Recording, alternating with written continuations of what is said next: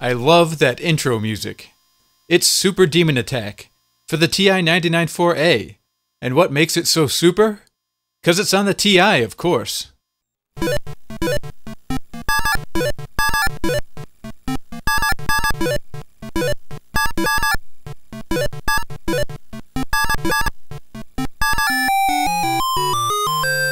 If you've played Demon Attack on the Atari 2600, this version looks quite a bit different.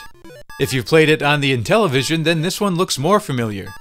You've got your demon shooting base on the bottom, moving across the surface of the moon, a planet that I assume is the Earth on the side, and you've got various enemies to shoot at, like Medusa heads, two-headed dragons, and zombified Victorian-era wigs. I like all the designs, and the graphics in general are really nice, although the planet sometimes obscures similarly colored demons when they fly over.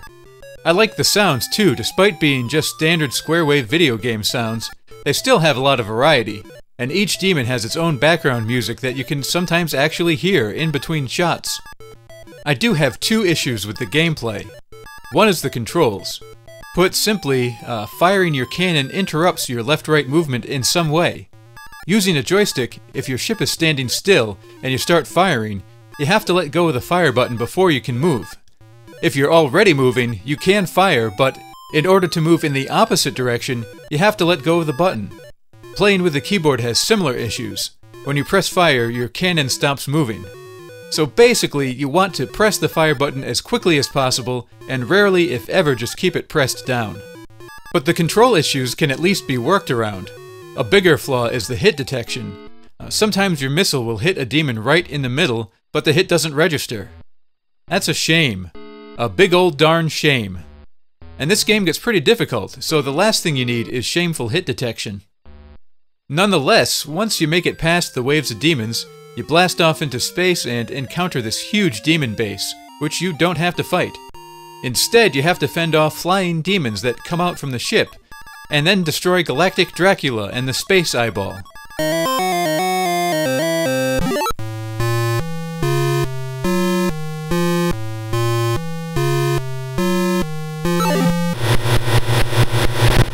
Just one hit will take care of them, and then it's back to the moon to fight more super space demons. Despite my problems with Super Demon Attack, guess what? I still like it. It's fast-paced with nice graphics and sound. And let's look again at this demonic superstructure. This thing is awesome.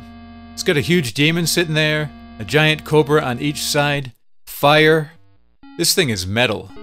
Has anyone told Motorhead about this? Someone should call up Lemmy. I bet he'd make it their next album cover.